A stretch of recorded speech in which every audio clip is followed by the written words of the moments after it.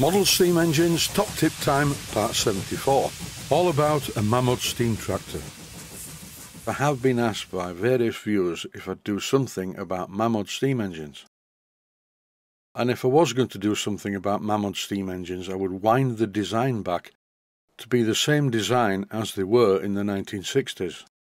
On the original ones, it was quite a finely made, small whistle with like a taper plug cock on it. And to make matters worse, this one will not come out, and neither will the plug on the backhead. It seems to have a nut soldered to the boiler, and this is loose. But eventually the whole thing came away from the boiler, so that's not too bad. It would appear that the design of this particular Mammoth TE1 is somewhere in between the time when they had a filler plug and the later design of a piece of glass as a water gauge, so you can see how much water you have in the boiler. Before I run the engine, I need to oil it thoroughly. I even put some oil on the whistle, but it's still not coming out of the boiler. I think the entire bush is spinning round. How much compressed air am I putting in the boiler? Well, very little, about 10 pounds per square inch or maybe less. These small steam toys are not designed to use high pressure steam. So if you're thinking about doing this, make sure you have a regulator on the end of your compressed air line. These are brass boilers and as such are totally unsuitable for high pressure steam. So 10 pounds per square inch is absolutely the maximum amount of air I will put into a boiler like this. I'm going to run this using steam, but first of all I need to fix the whistle. The bush is loose, but I'm not too worried about it blowing out at 10 pounds per square inch because I can't get it out, even with a large pair of grips. Time to see if it runs. And of course it does. I knew it would, because it's a steam engine, and steam engines will run even if they're in very bad mechanical condition. Time to try it in reverse, and yes, it goes backwards too. These small Mammoth steam toys were very much a mass-produced item. Filling and lighting the methylated spirit burner. Obviously, first of all, I'm filling it with some methylated spirits. This brings back memories of being shouted at by my parents for doing this on the kitchen table. It seems to me to be fairly impossible to install a methylated spirit burner in a Mammoth traction engine without spilling some meths on the table. I really enjoyed that, so when the flame went out I poured some more meths on the table and lit it. Welcome to the Pyromaniac's Guide to Methylated Spirit Burners. The spirit soon evaporates and the flame goes out.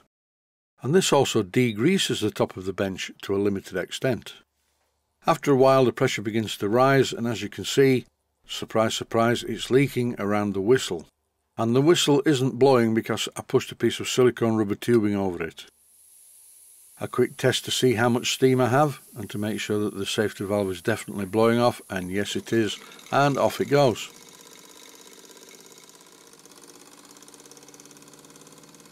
Look how much side play and lack of concentricity there is in the flywheel. There's very little pressure inside this boiler. When I lift the safety valve, hardly any steam comes out of there. The engine though has been running for quite a while, far longer than you're seeing on the video, so I think the burner needs refilling.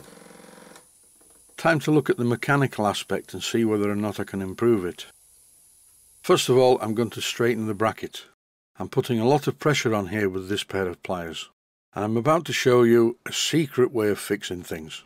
But before that, warning, do not do what you're about to see under any circumstances, as you will probably destroy the mechanism entirely, plus you may also burn yourself as everything on the engine is very hot. First of all, I need a delicate and sensitive specialist tool. Yes, you've guessed it, it's a soft hammer. And now the engine runs, well, a lot better than it did before. But seriously, please bear in mind, I control these tools really accurately. I've done it for many, many years. I know where to hit it and how hard to hit it. And obviously, the engine should not be in steam when you do things like this. But as I said earlier in the warning, do not do it. I must be doing something right because the engine is definitely running now much better than it did to start with. One problem with these Mammoth steam tractors is every bit of the engine except for the front wheels gets really hot. The main axle for the rear wheels goes through the firebox on top of the flame. The heat of the flame, which is considerable, not only boils the water in the boiler, but it heats up the axles, which in turn heat up the back wheels. Also at the front of the engine, the smoke box and chimney also get very hot. That's a good thing though, because a lot of the steam coming out of the chimney is now steam that's been generated by boiling inside the smoke box. The whole thing is running a lot more smoothly than it did originally. You may be thinking, well, where do I go from here? The only way I can get the whistle out of the boiler is to pull it out with a lot of force, which will damage the boiler. For now, I'm quite happy to run it. In fact, I've put it on top of my big traction engine, and now it's almost out of steam. I'm going to rebuild this and make it into a nice thing. I've already bought some parts off eBay to do this. I was lucky enough to find an unfired old boiler and firebox assembly. A very good start, I think, to a rebuild. In this clip, I'm removing the canopy. The engine that I'm dismantling is a Mamod TE1A. I'm going to rebuild this as a hybrid version of a TE1. A TE1A canopy is different to the one fitted to the TE1 model. This is a part I bought via eBay. It was £50. Have I gone mad? Well, no, not recently. This is an original TE1 model that's been dismantled and it's never been run. The first thing I noticed though is that the paintwork on the TE1 is a different kind of green to the one on the TE1A. This is good for me because according to my memory, the TE1 that I had as a child was painted in a brighter green than the TE1A model. Time to disassemble the motion. The flywheel is just a push fit on this shaft, so I'm pulling it off the shaft. On the one I had, I think the flywheel was held to the shaft with a screw. If you're doing this yourself, be very careful when you remove the spring-loaded bolt. Watch this. I hadn't anticipated the strength of the spring, so both the bolt and the spring flew across the workshop. I soon found the bolt, but the spring was more difficult, but with the help of a telescopic magnet, here it is. And before it has time to escape again, I put it in a plastic box. This is the piston, and it seems to work okay when it's running on steam. I need to test it to see whether the seal in the cylinder is good. Don't forget, these Mamod steam engines do not have lubricators. The only lubrication available is as and when you apply some. But despite that, this piston is a very good fit in the cylinder. Listen when I pull it out. There are so many things I could do to this model to improve it, but I like it just the way it is. However, I cannot live with the bent crankshaft, so it's over to the lathe and I'm putting the crankshaft in the 3-jaw chuck, but only supporting it by the part that is normally inside the flywheel, because that's where the bend is. The crankshaft isn't running very true, and if I slow the video down you can see just how bent it is. I now need to straighten this crankshaft. I have a special tool for this, and it's called a great big hammer. This is a nylon faced hammer, so it will not mark the work, and I'm tapping the crankshaft with it to see what happens. I've done this many times over the years, so I have lots of experience in bashing crankshafts with hammers.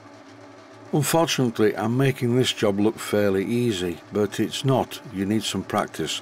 So before trying to straighten a crankshaft, bend a piece of steel the same diameter, put it in the chuck and tap away with the hammer. And when you get it nearly straight, straighten it perfectly by tapping it nearer the chuck. And as you can see, this one is now quite good. Well, it's straight in fact. Far better than it was. I could use a dial test indicator to get it perfect, but I think this one will be more than good enough for the tolerances on a Mamod steam engine. Now the crankshaft and the flywheel and the piston and the cylinder can all go in the plastic box. And that is it for this episode of Top Tip Time. Stay safe, stay healthy, thanks for watching, and I hope you found it useful. Please take the time to visit my Mainsteam Models website and click on the section of the website that says Video Playlists. And by doing that, you can find other videos that you may like to watch. And by using the playlists, you can actually watch the videos back to back.